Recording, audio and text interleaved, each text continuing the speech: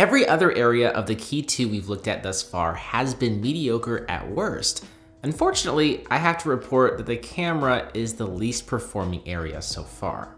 What's new with the Key2 is dual 12 megapixel camera sensors on the rear. One features an f1.8 aperture, while the 2x telephoto sensor features an f2.6 aperture.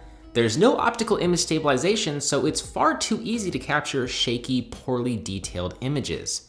In well-lit environments, colors were good and detail was better, but anything outside of ideal conditions, you'll notice shots become dim and more noisy than similar shots captured via phones that cost less than this handset.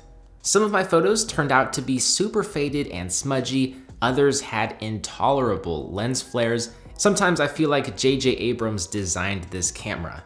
So it goes without saying that low light performance isn't up to par. You can expect a fair amount of noise. I also found it difficult to focus on a subject in poor lighting conditions. It does have some useful software features like a portrait mode that actually does a pretty good job detecting what does and doesn't need to be blurred out. There's also a manual mode where you can tweak white balance, ISO, etc. This is really great to see and have.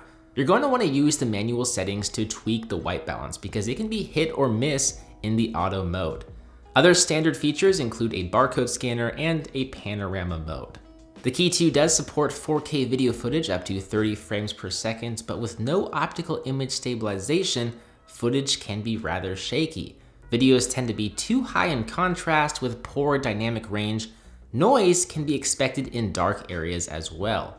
What is nice to see is various resolutions. For example, there's 4K support in both 30 and 24 frames per second, and 1080p resolutions at up to 60 frames per second.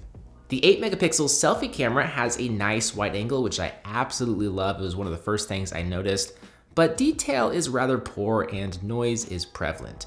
This front-facing camera will get you by, but it's really not very good and is certainly not up to par with handsets in this price category.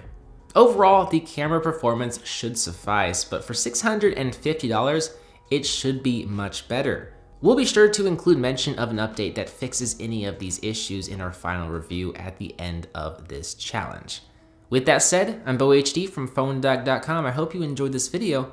Thank you for watching, and I will see you right back here in the next one. See ya.